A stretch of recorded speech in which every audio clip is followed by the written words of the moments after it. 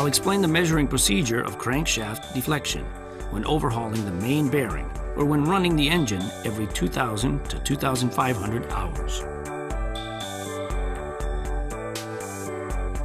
If the crankshaft deflection is expanded, the crankshaft may be broken and may result in an accident. Consequently, periodically measure the crankshaft deflection. Make sure to measure it when cooling engine.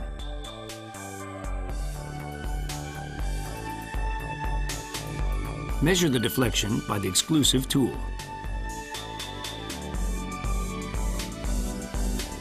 Open the pressure indicator cocks of all the cylinders.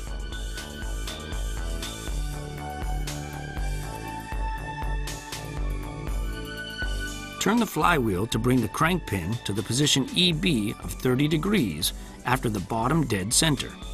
EB is the exhaust bottom and the position of measuring reference. In this condition, fit the deflection gauge to the set needle of dial gauge to point 0.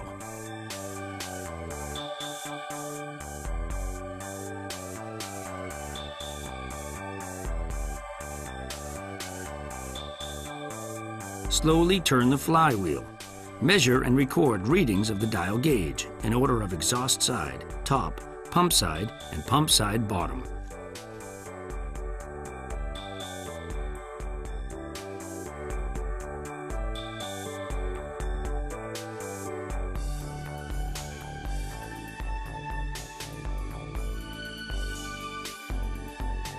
If necessary, read the needle of dial gauge by the deflection mirror. Measure in all cylinders and the work is finished.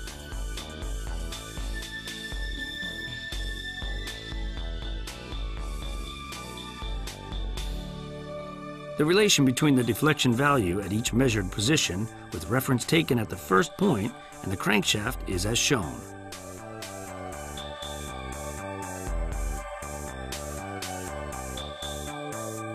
Allowable value of the deflection is as shown. Deflection increases every measurement and it exceeds allowable value, you need to check the main bearing metal and correct the deflection.